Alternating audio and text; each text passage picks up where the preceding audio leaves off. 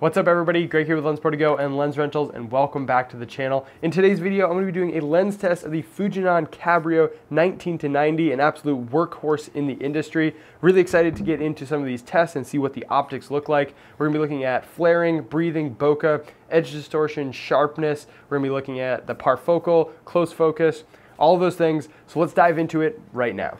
So the first test that we're going to be doing is checking out the breathing of this lens. Now we're at 19 millimeters, and what we're going to be doing is racking focus from close focus to infinity and then back again and seeing if there's any zooming in and out on the sides of the frame. As you can see with this lens at 19 millimeters, there is almost no noticeable breathing with this lens. Now we're going to switch over and do the exact same test at 90 millimeters, so the telephoto end of this lens.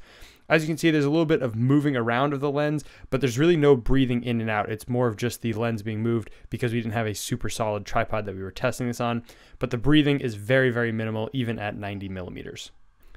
Next up, we're going to look at the bokeh test, so going from a T2.9 all the way down to a T22 and then close down on the aperture so it's completely closed, opening all the way back up to a T2.9 and then going through them in steps. So here's a 4, 5.6, 8, 11, 16, and then closed all the way down, opening all the way back up to a T2.9. We're going to do the same thing at 90 millimeters, going from T2.9 all the way to closed down, and then opening back up and going through them through individual stops. As you can see, we get a pretty nice circular bokeh starting around a T4. Once you start getting a little bit wider than that, you start to get some points on either end of the out of focus area in the background.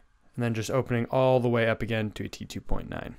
Next thing we're gonna look at is the edge distortion and sharpness. So this is a wider lens at 19 millimeters, but there's very minimal distortion as you pan over to those sides, and it's definitely rectilinear, keeping those vertical lines straight and not having any barrel distortion. We're also keeping the sharpness across the entire plane from the center focus here all the way to the edges. And we're gonna do the same test at 90 millimeters. So panning left, again, super sharp all the way to those edges, panning back right, same thing, and then going to center. Next up, my favorite test to do is the flaring test. We're going to start with a light on a very low brightness and move it around here. As you can see, there's not really too many flares coming from this, but as we brighten it up, you can start to see a lot of those reflective elements in there. We're getting some really cool colored flares. We're getting that blue kind of haze all the way around it, as well as some purple flares on either side, and you're seeing a lot of those inner elements.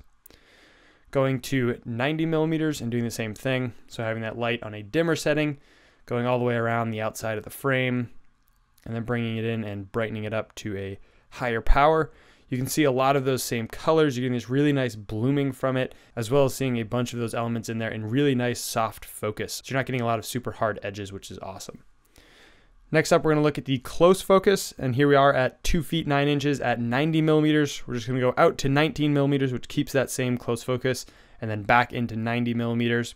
And then we're going to go in and do a similar test, checking the parfocal of this lens, making sure that the focus stays locked when we're in close and when we zoom out and zoom back in again. We don't want that shifting throughout the zoom range.